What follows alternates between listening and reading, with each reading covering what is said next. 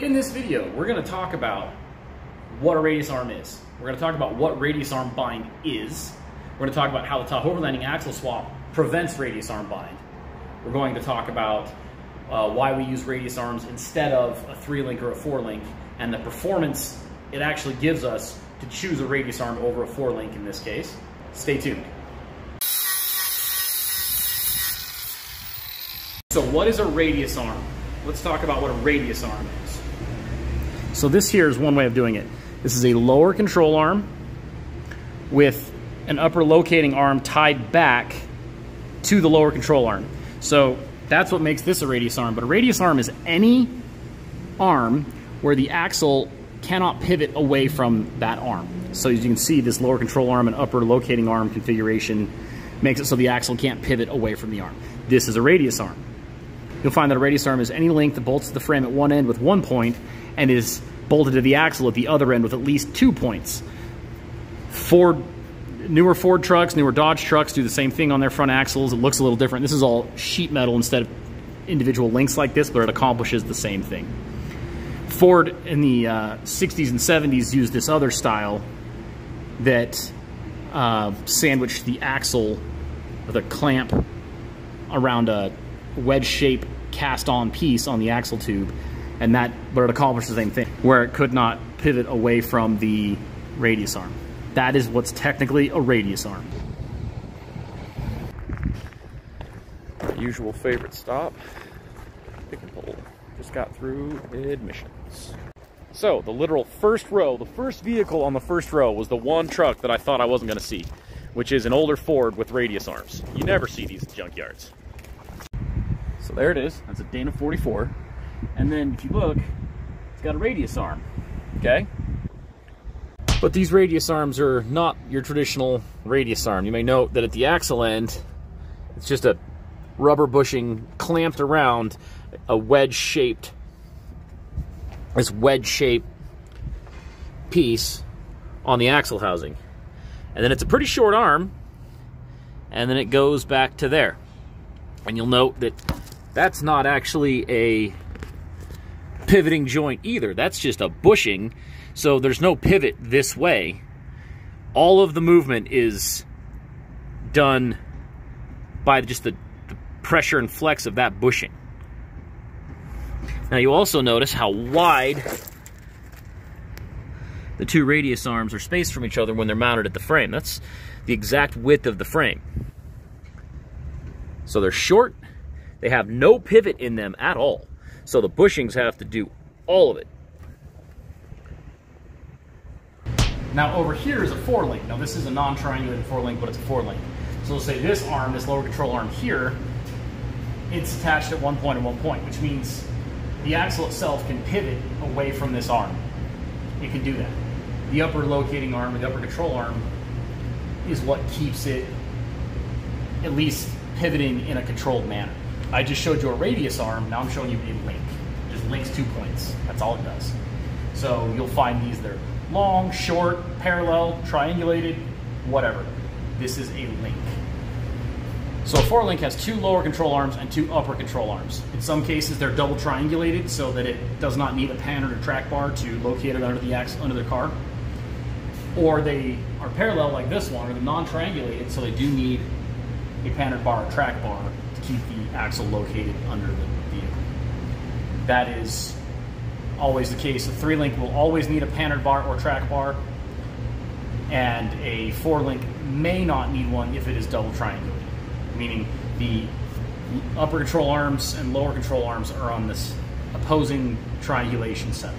Okay, so this is my son's old RC car from when he was like 5 years old. This has 2 different link setups on it. Let's see if you can tell. So the rear has a truly triangulated 4-link. Okay, so you can see it goes from wide to narrow and then wide to narrow. This is a triangulated 4-link. And so that triangulation is what affords such flex, because both setups are very triangulated. And this is what you see on some pretty, serious builds, competition buggies. But as you can see, up around here, if this was a full-size rig, good luck getting a fuel tank to squeeze in there. Look, You have no room for fuel tank. You have no room even really for exhaust unless you get really creative with your exhaust. So a triangulated four-link is not ideal for most vehicles that are not purpose-built. Gotten a lot of people that have been contacting me and saying that radius arms are bad because they bind. And that's true, but all links bind. All links bind. Radius arms aren't somehow different in that way. But what you do find is the people that are uninformed on radius arms, they don't know what they've seen and why that's different. So for example, let's talk about where radius arms sort of originated. As far as I know, one of the first, if not the first, vehicle to come equipped with radius arms was Ford. They started doing it way back, like the 60s. But these radius arms are not your traditional radius arm. You may note that at the axle end, it's just a rubber bushing clamped around a wedge-shaped, this wedge-shaped piece on the axle housing. And then it's a pretty short arm, and then it goes back to there. And you'll note that that's not actually a pivoting joint either. That's just a bushing, so there's no pivot this way. All of the movement is done by just the pressure and flex of that bushing. Now you also notice how wide the two radius arms are spaced from each other when they're mounted at the frame. That's the exact width of the frame. So they're short, they have no pivot in them at all. So the bushings have to do all of it. And with such a thin, I mean, look at this. This is just barely over an 1/8 inch thick at this end. With such a thin bushing at the axle end, there's not any appreciable give at the axle end. So this is basically just locked on. So you really don't get much flex out of these. What I mean is that not all four links are better than radius arms. Four links are not inherently better than radius arms. And I know that we have this sort of perpetuated belief that that's true, but it's just not true. So what I will say is that, for example, you remember this video that I had here, where I put this radius arm suspension up against a Jeep JK with the non-triangulated four-link on it. And I outflexed it by like half over again more. So we know that just because it's a four-link, it isn't better, and just because this is a radius arm, we know that that isn't inherently worse either. And so let me show you. So the rear of this Tahoe has a non-triangulated four-link on it. Look at this mount. That's because it's been binding so hard against itself on flex, it's actually bent the mount.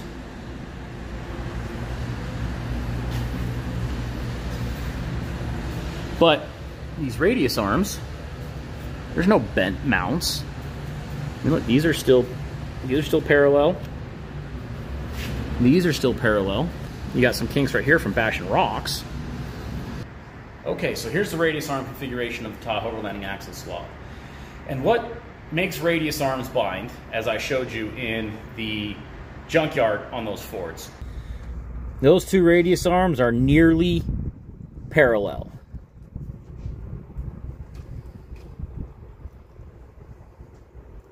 Is that when they're fairly close to parallel or parallel, the more you can triangulate the mounting points of a link, a radius arm or any link, the less it will bind. So this one here, as you can see, we start here and we taper back to here.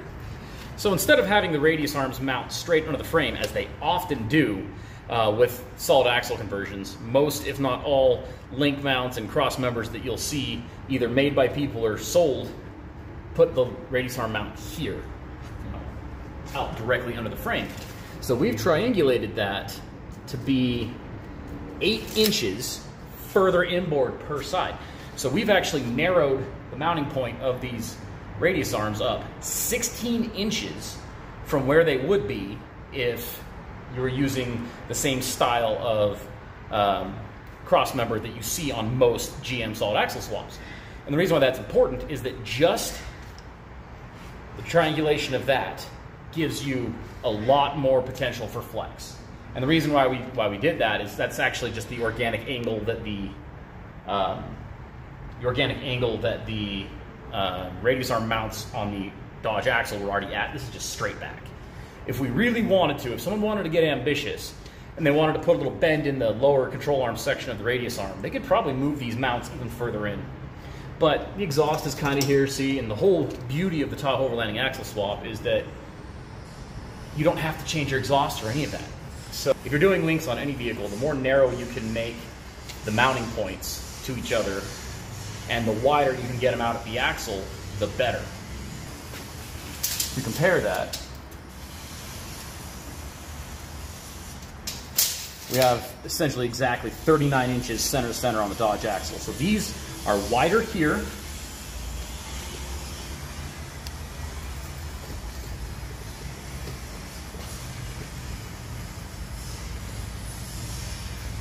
and narrower here by far than what you're seeing done on other radius arm swaps on GM's full-size trucks. Here, so we go from 39 inches at the front to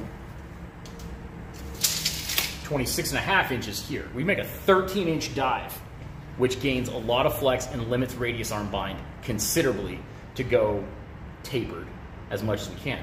In fact, if you were really building a really crazy, try to like make a high flex radius arm setup, guys are actually taking and moving these two mounting points and putting them dead in the center, basically as close together as possible. And then these radius arms flex as good as you could possibly hope for. As good as a 4-link you've ever seen, because the reason why you see these 4-links flexing so much has nothing to do so much with it being a 4-link as it is with the links being triangulated. So when you see 4-link suspensions and even 3-link suspensions that are flexing like crazy, it's not because inherently they are a 4-link or a 3-link. And when you see radius arms that are binding, it's not inherently because it's a radius arm. It's the type of suspension setup that you find with those vehicles. So if you're comparing your radius arms to Ford radius arms, guess what? You have a bad representation, as I've shown earlier in the video. So the goal is to make sure you understand what you're looking at. Then there's also the case of non-triangulated 4-link. So it's not inherently better, though a lot of people for some reason seem to think that just because it says 4-link in the name, it's better than a radius arm. Okay, so here's a Dodge, and this is the generation of Dodge that we use for the donor axles on the Tahoverlanding axle swap. Just this week, I did have someone ask me if it would be possible to swap and use the Dodge parallel short arm 4-link in a Chevy instead of a radius arm, because he was under the impression that radius arms weren't as good as a short arm non-triangulated 4-link. Well, let's take a look here. First things first, look how short those things are. I mean, they're tiny. Okay, there's not a lot of length there, but you need to remember one thing. These aren't actually true pivoting bushings. So these bushings here are an outer sleeve with an inner sleeve that are encapsulated, sealed together with rubber. So there's actually no twisting available on these bushings. So you see this? That's the lip of the outer sleeve that presses into the arm.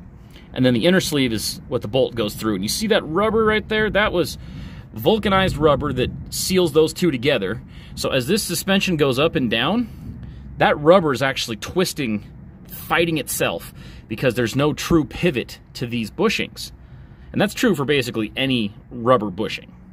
So these aren't technically pivoting joint either. They really aren't. They're just held in by a bolt. They don't actually pivot or swivel like a polyurethane bushing will, or a Johnny joint, or a Heim joint, or anything.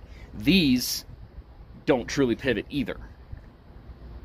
So they're almost as bad as the Ford ones. In fact, I would say they're about the same in my own experience, because these don't provide a ton of flex if you use these. And as a side note, if you ever are replacing arms or reinstalling arms or bushings on anything with that style of bushing, you actually need to have the vehicle under its own weight and at ride height before you tighten the bolts down. Because if you do it while it's on the lift or jacked up, that bushing is now neutral, tightened down, pointed downward. Or if you do it stuffed all the way upward, so when you put it under its own weight, it's actually already twisting and binding that bushing. So you want to find the neutral position to be your starting point. Otherwise, you will just obliterate the bushings sooner rather than later. So I'm trying to just dispel the myth that radius arms just inherently bind. It's just true for all links. Link suspensions just bind. And you will often see when someone puts extra effort into a link suspension that you get more flex. And it's not because they're necessarily going with a radius arm so much as it is they're going with more effort and making more concessions on their build that you wouldn't normally do unless you were building a super purpose-built rig. Okay, so this is my son's old RC car from when he was like 5 years old. This has two different link setups on it. Let's see if you can tell. So the rear has a truly triangulated 4-link. Okay, so you can see it goes from wide to narrow and then wide to narrow. This is a triangulated 4-link. And so that triangulation is what affords such flex, because both setups are very triangulated. And this is what you see on some pretty, serious builds, competition buggies.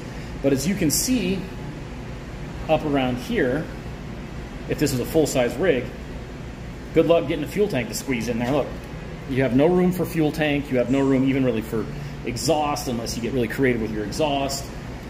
So a triangulated 4-link is not ideal for most vehicles that are not purpose-built.